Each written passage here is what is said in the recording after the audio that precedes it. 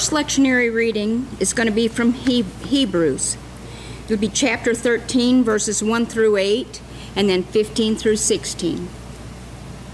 Keep on loving one another as brothers and sisters. Do not forget to show hospitality to strangers. For by so doing, some people have shown hospitality to angels without knowing it. Continue to remember those in prison as if you were together with them in prison, and those who are mistreated as if you yourselves were suffering. Marriage should be honored by all, and the marriage bed kept pure, for God will judge the adulterer and all the sexually immoral. Keep your lives free from the love of money, and be content with what you have, because God has said, "Never will I forsake you." So we say with confidence, "The Lord is my helper. I will not be afraid. What can mere mortals do to me?" Remember your leaders who spoke the word of God to you. Consider the outcome of their way of life and imitate their faith. Jesus Christ is the same yesterday, today, and forever. Through Jesus, therefore, let us continually offer to God a sacrifice of praise, the fruit of lips that openly profess his name. And do not forget to do good and to share with others, for with such sacrifices God is pleased. Those are the words of God for the people of God.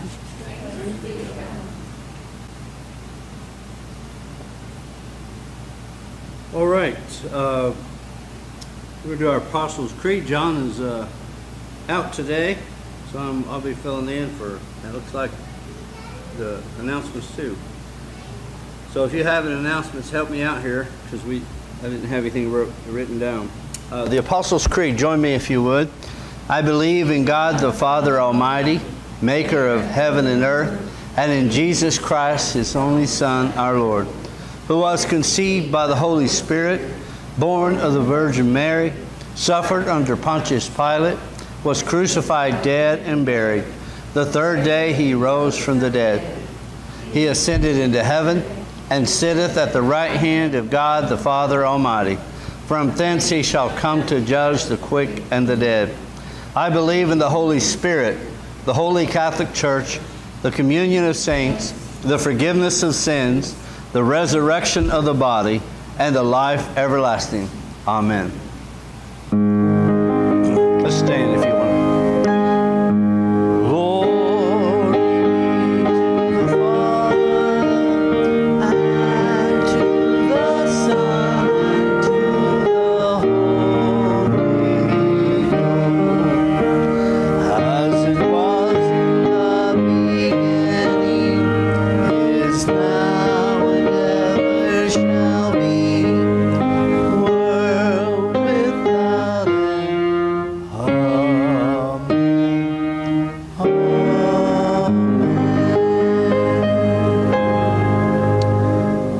Standing as we sing, "Come Thou Fount of Every Blessing."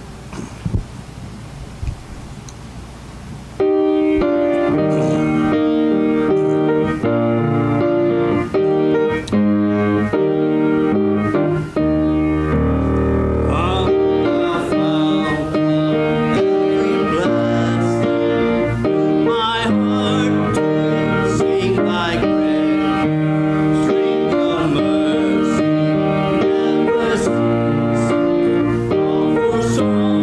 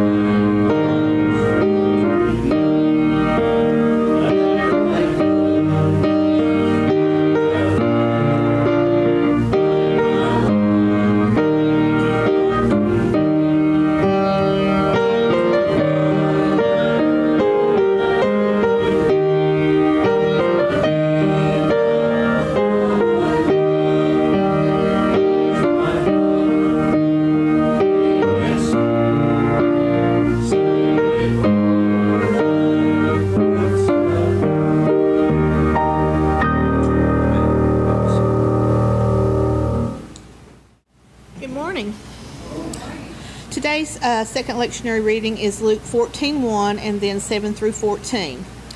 One Sabbath, when Jesus went to eat in the house of a prominent Pharisee, he was being carefully watched.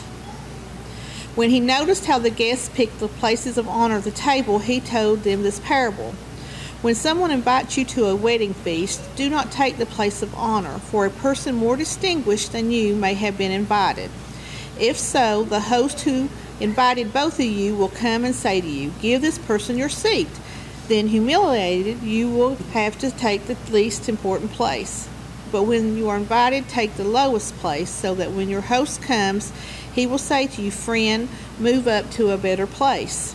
Then you will be honored in the presence of all other guests, for all those who exalt themselves will be humbled, and those who humble themselves will be exalted. Then Jesus said to his host, "When you give a luncheon or dinner, do not invite your friends or brothers or sisters or relatives or your rich neighbors. If you do, they may invite you back, and so you will be repaid.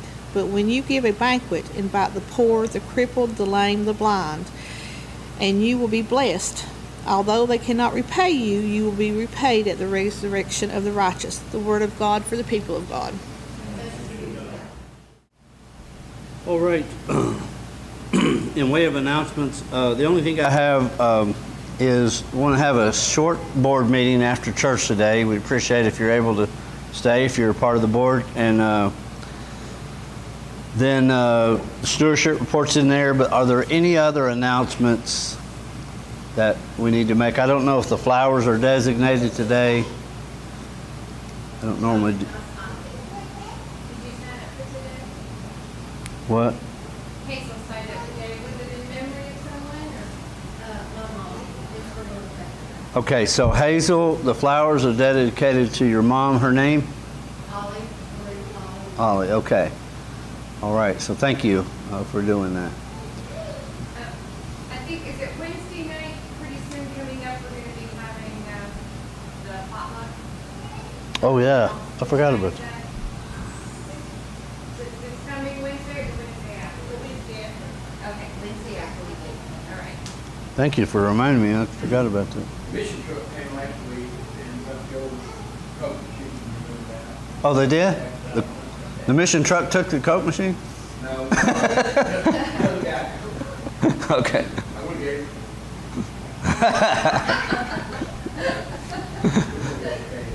All right, they'll take anything.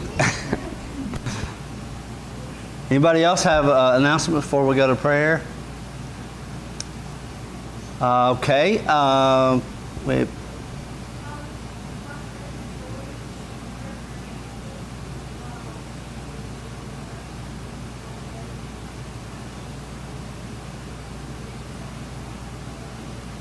All right. Your friend Tori, is that right? Hurt her ankle in the game. Yes. So we have a basketball player here. She's apparently pretty good, but I want to pray for her friend that hurt her ankle. Thank you. Any other prayer requests this morning? Did you have any, Sandy, from Sunday school? Sandy has one, but I do. Okay. My friend Deb Newsom prayed for her. She had breast cancer and her second cancer. She also lost her leg. Oh, and my family, I lost her mother. Oh, I'm sorry to hear that. Sorry to hear that.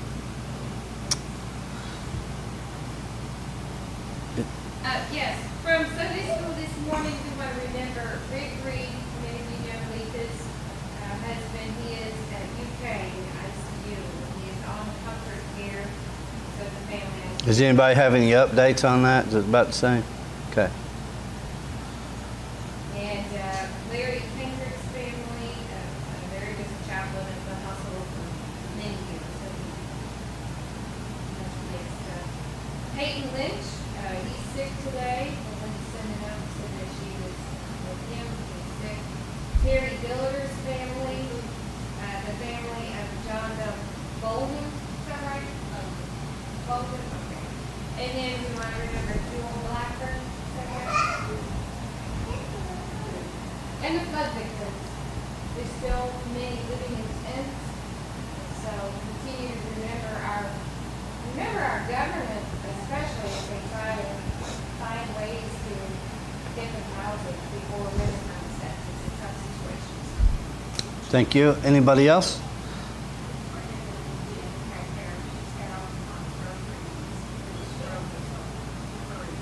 Okay, what was that name again? Kay Harris. Okay. Thank you. Any unspoken requests for lifting your hand? Amen. Let's go to the Lord in prayer this morning.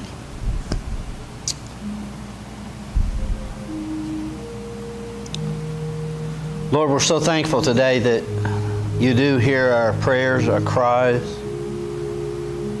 And God, with your love and kindness that you reach out to us. So many needs represented here today, and in a world where so much injustice is done, we need you more than ever. And we want to pray for these spoken requests this morning, as well as the unspoken requests. We continue to pray for Sarah today and her recovery. Pray for those that are still battling illnesses such as COVID and other illnesses. We pray, God, for those in the hospital today, patients and families, and the staff that are working. We pray for our local pastors here in Pikeville and Pike County, God, that you'd bless them today. God, we know that you never leave us and you never forsake us, but sometimes life gets very challenging. And we pray for those that are here today, Lord, that maybe have had a challenging week, month, year. And God, we pray for Sandy's Walter's family, and just pray, God, that you'd be with them today, and pray for the peace and comfort of the Holy Spirit.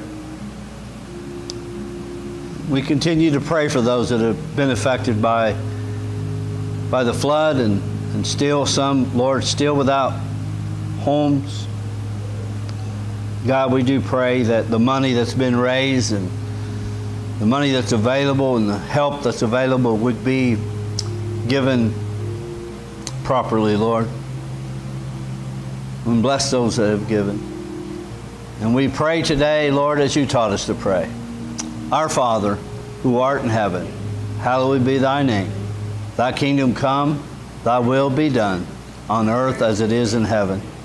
Give us this day our daily bread, and forgive us our trespasses, as we forgive those who trespass against us. And lead us not into temptation, but deliver us from evil. For thine is the kingdom, the power, and the glory forever. Amen.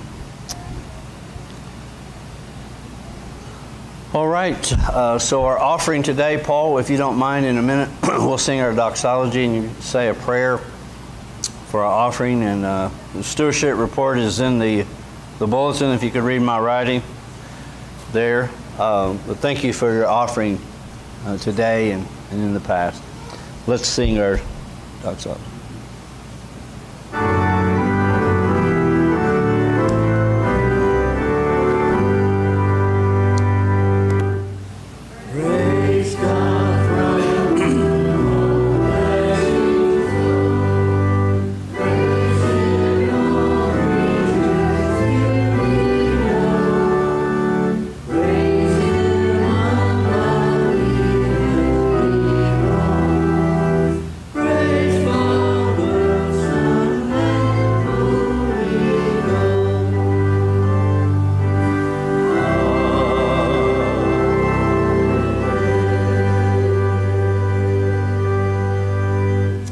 Played that so beautifully. Thank you. Paul, would you pray? Father God, we do thank you for all the grace unto you, Lord. Great to speak one of us, Lord, your mercy. Lord, we thank you for what you shed your grace upon us, Lord. We thank you for what you always have to meet the need. Lord, God, we thank you for blessings. Lord, help those who have fortune, especially during this time of flood, Lord, so we can be everything is lost for our people. Lord, we pray that we may reach out, continue to reach out. Lord, we just once again thank you for your great love and mercy. Lord, for your financial gifts to each one of us. And we pray, Lord, we may shut it up. Bless the church. Amen. You may be seated. I think we're singing, right? about this on Wednesday night, and I hate that Carol isn't here. Because, She can watch the video. huh? She can watch the She video. can watch the video, yeah. She had said that one of her favorite songs was Sunny Side, so That was. oh, was that yeah. you? Yeah. Okay. That was the one that said you need to sing it again. Okay, so it came up, he said, you're singing Sunday, and I said, okay. Well, then we know that what song it is. So this song, we talked about this, I sang this at our family gathering last weekend, and it just, you know, it's my theme song, and I truly believe that, you know, no matter what's going on in your life, you know, when you know that God is with you, it somehow just brings you that confidence to be able to get through it, and so you try to keep on the sunny side, and so that's my theme song, so we're going to sing it today. And oh, please, sing it with me. Well, there's a dark and a troubled side of life. There's a bright and a troubled side too. Though you meet with the darkness and strife, oh, the sunny side you also may view. Here we go. Keep on the sunny side, always on the sunny side. Keep on the sunny side of life, and it will help us every day. It will brighten all our way if we'll keep on the sunny side of life. Oh, the storms and its furies grow today, crushing hopes that we cherish so deep, and the clouds and the storm will pass away, but the sun will shine again bright and clear. Keep on the sunny side, always on the sunny side. Keep on the sunny side of life. It will help us every day. It will brighten all our way. It will keep on the sunny side of life. Here's my favorite. So let us greet with a song of hope each day.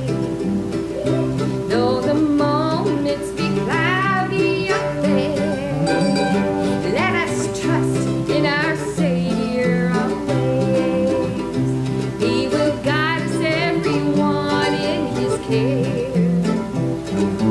Keep on the sunny side, always on the sunny side. Keep on the sunny side of life.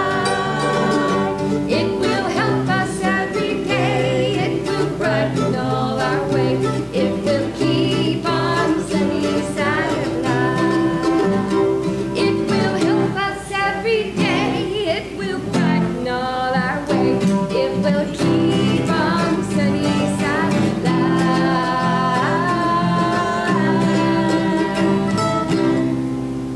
All right. You all be great. I think Sandy's ready for the Grand Ole Opry.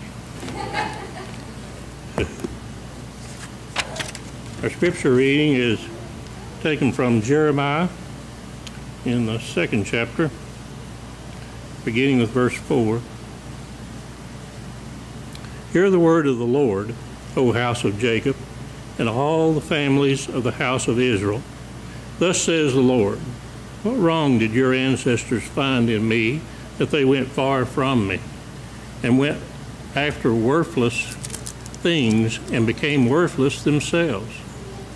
They did not say, where is the Lord who brought us up from the land of Egypt, who led us in the wilderness, in a land of deserts and pits, in a land of drought and deep darkness, in a land that no one passes through, where no one lives? I brought you into a plentiful land, to eat its fruits and its good things.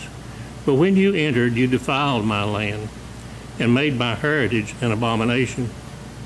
The priests did not say, where is the Lord? Those who handle the law did not know me. The rulers transgressed against me. The prophets prophesied by Baal, and went after things that do not profit. Therefore, once more I accuse you, says the Lord, and I accuse your children's children. Cross to the coast of Cyprus and look, send to Kedar and examine with care. See if there has ever been such a thing. Has a nation changed its gods, even though there are no gods? But my people have changed their glory for something that does not profit. Be appalled, O heavens, at this. Be shocked. Be utterly desolate. For my people have committed two evils.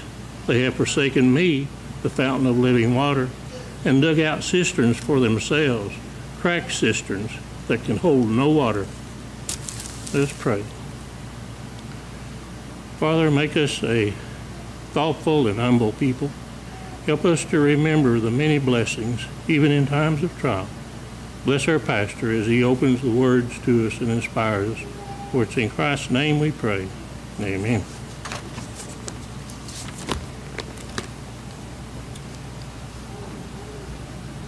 On December the 21st, the 20th in 2021, a person who's an actor named Jussie Smollett was at the time a really popular series called Empire.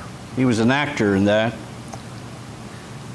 He was convicted of 5 of 6 felonies when he accused 2 masked men. I should say that he is a black person, and he accused 2 masked men, white people, of coming in and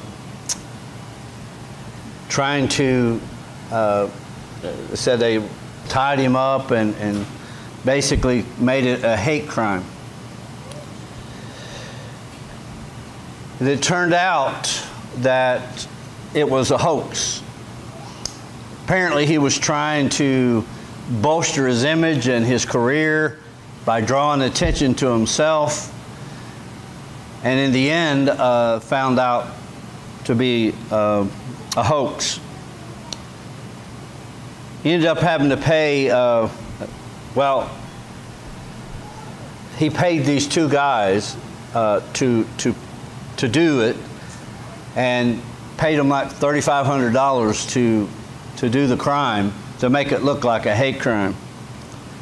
But in March of this year, he was convicted and was sentenced to 150 days in jail.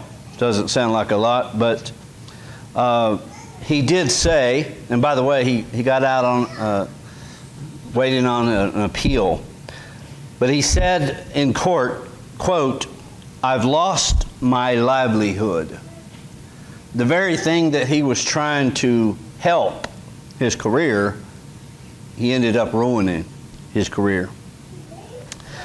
Which kind of reminds me of what Jeremiah is saying in chapter 2 here that we just read. In verse 11, it says that, "Has a nation changed its gods, which are not gods," following after things that are not really gods. And the idea there that we can make things gods.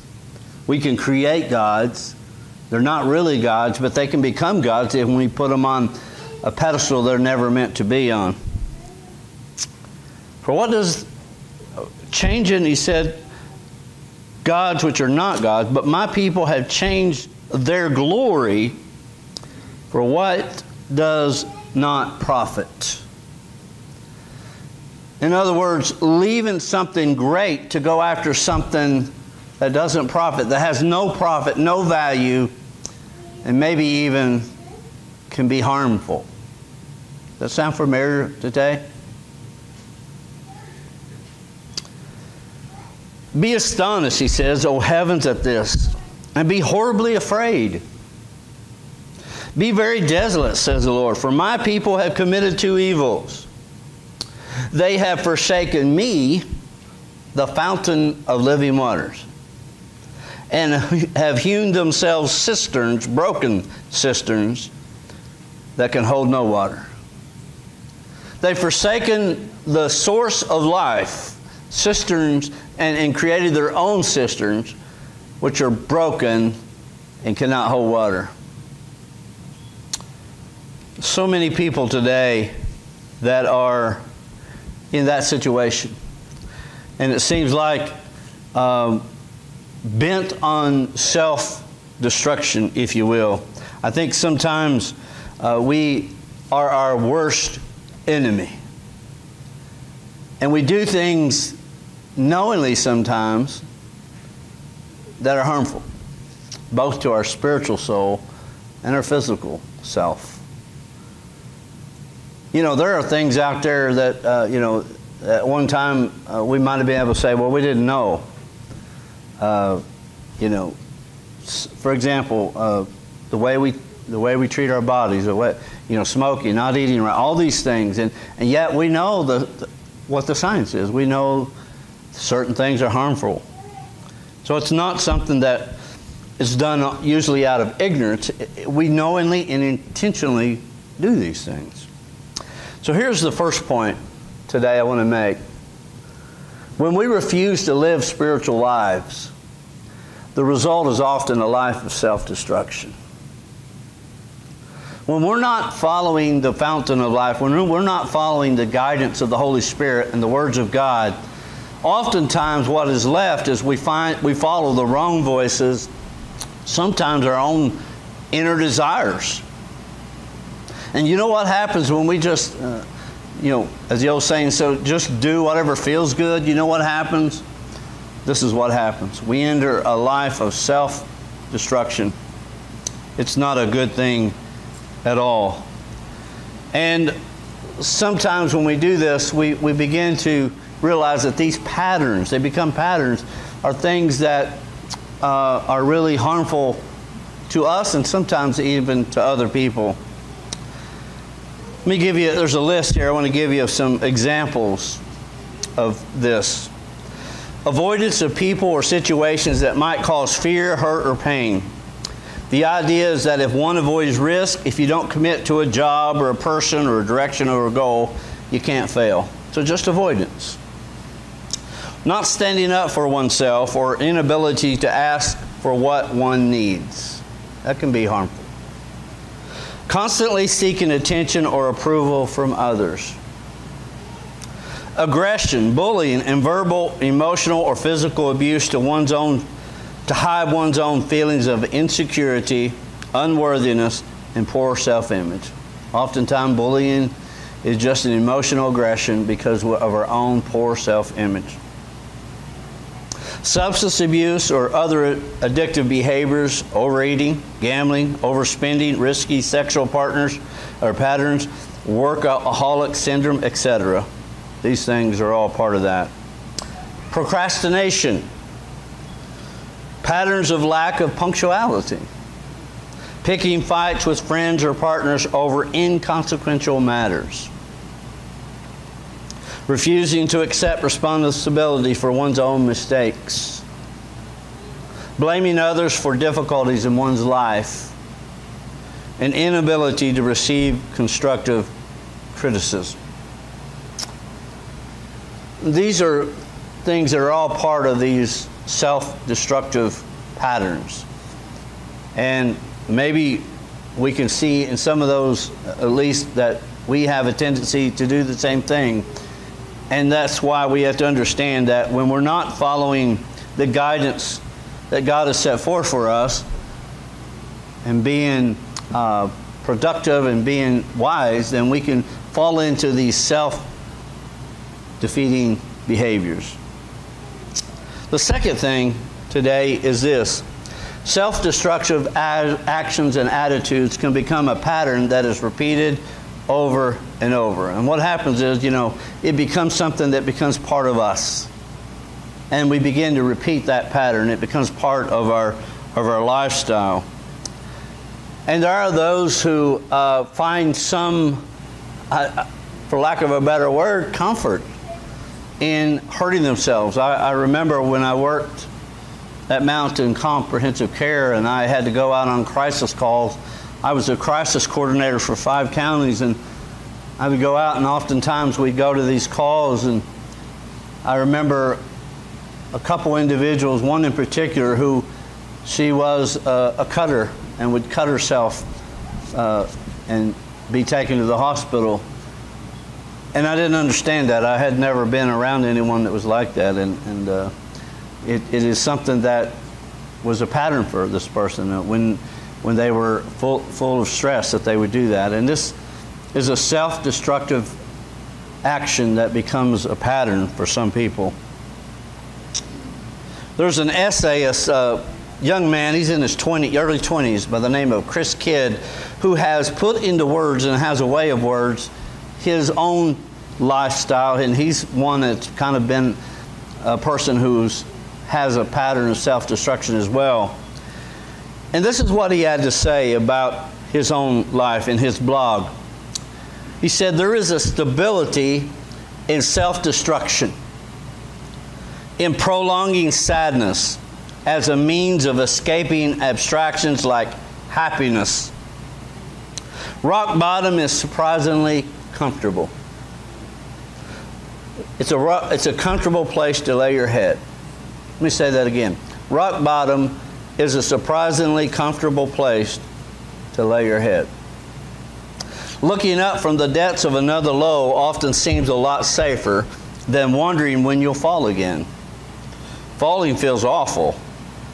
I'd rather blank fly.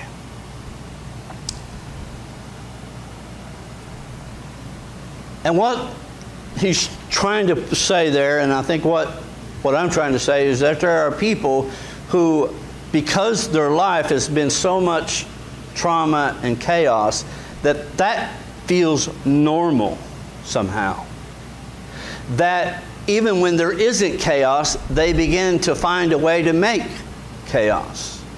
Because all of their life, their parents or their families, there was trauma, and then when things are good and normal, it just doesn't feel normal. Because their normal is chaos. And they will often find ways to create chaos to feel normal again. That doesn't make sense, does it? But it's true. For those people who have grown up in those kind of households, and what often happens is they will get into relationships that are abusive relationships. They will become in an abusive relationship, or they will abuse themselves or whatever in abusive patterns, because that's the only life they've ever known. But here's the thing, the next point here. In order to change our self-destructive patterns, we must consider the cost. We have to consider, what is this costing me? What is this doing to me? In order to change, we have to do some serious inward reflection. In fact, psychologist and former priest Eugene Kennedy says, by doing this, it helps us achieve self-knowledge. Looking inwardly. And, part of the problem with people that are in these destructive patterns is they're always blaming their problems on someone else. It's somebody else's fault. Somebody did this to me. And true, in some sense, that they may have had a bad relationship, a bad marriage, or a bad home life. But they use that as an excuse to continue a destructive pattern, even though it may have happened many years ago. But what we have to do is ask the question, what is this doing to me? And what am I getting out of this? The next point is, what am I getting out of this? That's really what we're saying. Look at the cost of what we're doing to each other. If you have your Bibles, in Romans chapter 7, I believe, the Apostle Paul realizes his own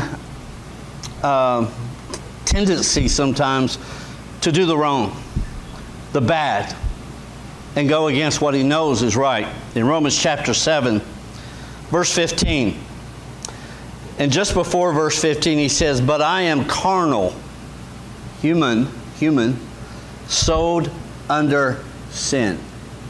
And then he says in verse 15, "For what I am doing, I do not understand.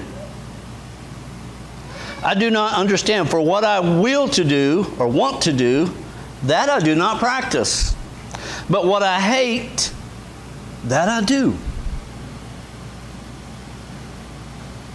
And so we can see here, even in the Scriptures, a man of God who struggled his own life, his own self, with those kind of tendencies.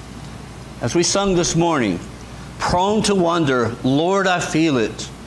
Prone to leave the God I love. It is part of our sinful human nature to want to get off the path, to do the wrong thing, to see the grass looks greener on the other side or whatever, and go on self-destructive behaviors until finally we look back and we realize, what have I done? It was the prodigal son who found himself, after he was almost starved to death, in the pig pen, saying, what am I doing? What happened? I had it made.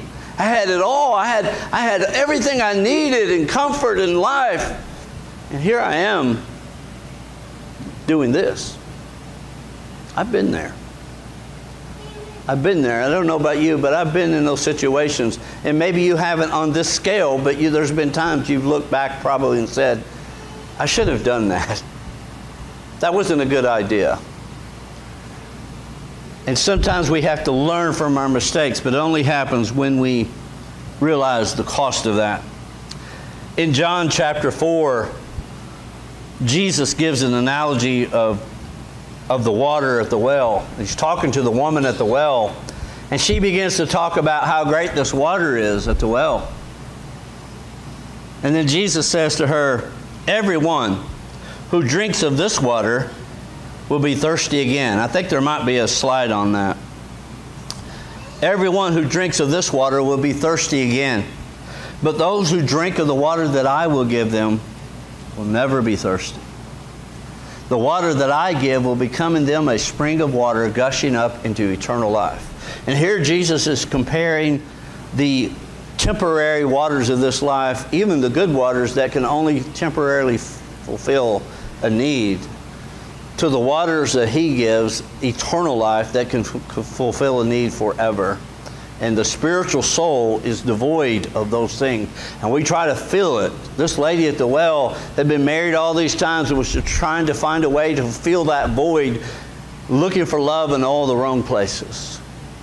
And sometimes we ourselves, we know people, or we've also been guilty of the fact that we're trying to fill a void in our life. There's something missing in our heart or in our life that we're filling with something else. And it can be food, it can be alcohol, it can be drugs, it can be relationships.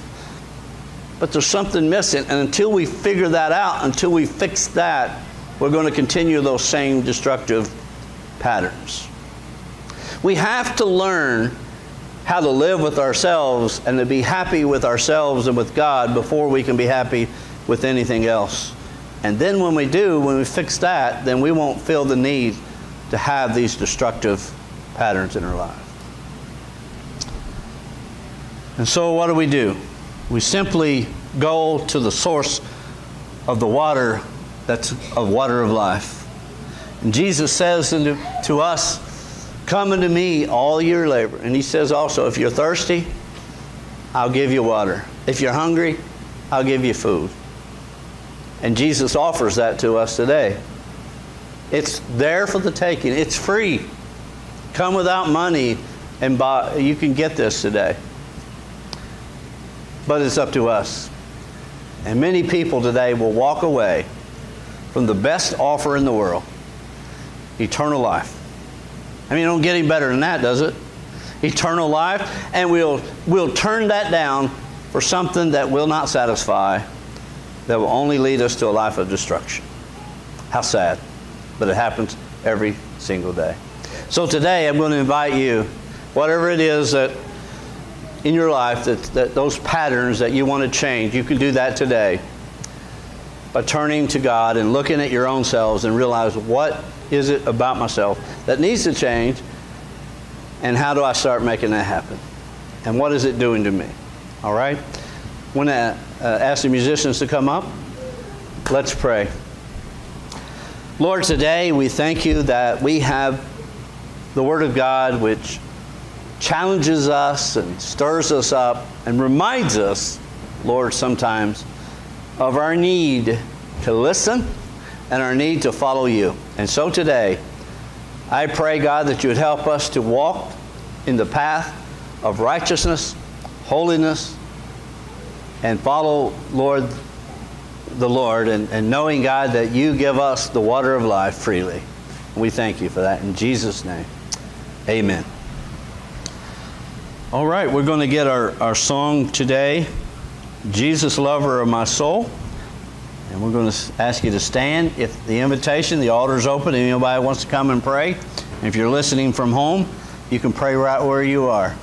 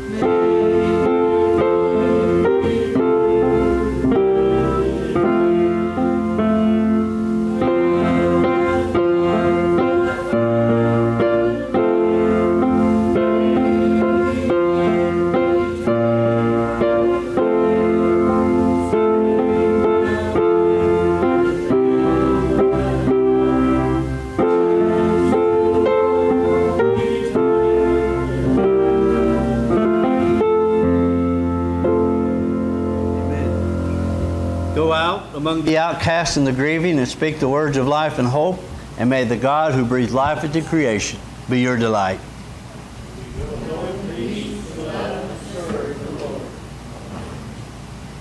Let us sing. Sent forth by God's blessing. I'll remind you there's a short meeting after church.